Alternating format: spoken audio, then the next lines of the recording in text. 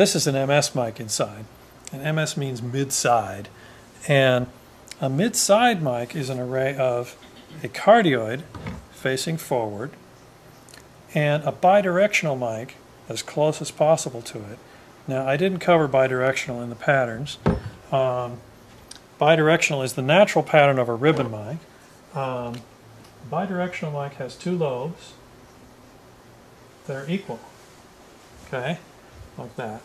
Here's the mic body, and they usually go out the sides, like that. It's a side-addressed mic. Now you can have a mic that's side-addressed or end-addressed, depending on how it's designed. Anyway, a bidirectional mic has two lobes and a very wide and very deep rejection. So the bidirectional is the premier mic for when you want to reject something, because you can really tune something out with that.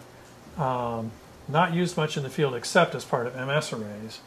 An MS array, you combine that with a cardioid mic, which has this lobe that comes out like this. Okay, and this gives you what's called a mid-channel and a side channel. And the mathematics of combining those two patterns is that if you take, of course, these two lobes are out of phase with each other. Not that that matters in terms of hearing things, because the sound that's coming in this side is never coming from the other side, you know, so there's no interference problem. But when you sum the two mics, like the two channels like this, so you take the S, this is called the S channel, this is called the M channel. Okay, and when you sum M plus S, you get your left stereo channel, and it's the equivalent of a cardioid mic facing this way, like 45 degrees to the left. If you take the difference between the two channels, you subtract this one from this one, which you see the same as adding the negative. Actually, subtracting is like adding the negative. So you take M minus S, that equals right. That equals the equivalent of a cardioid mic facing 45 degrees to the right. In other words, that's what it's going to sound like if you add those two channels together or subtract those two channels. So this is functionally equivalent to having two cardioid microphones in what's called XY.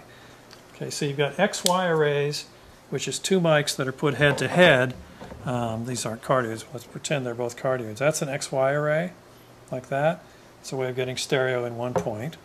Or you have MS, where you have a cardioid mic and a bidirectional mic like this, the cardioid facing forward, the bidirectional facing the sides, and then the sum and difference give you left and right. Why would you want to do that?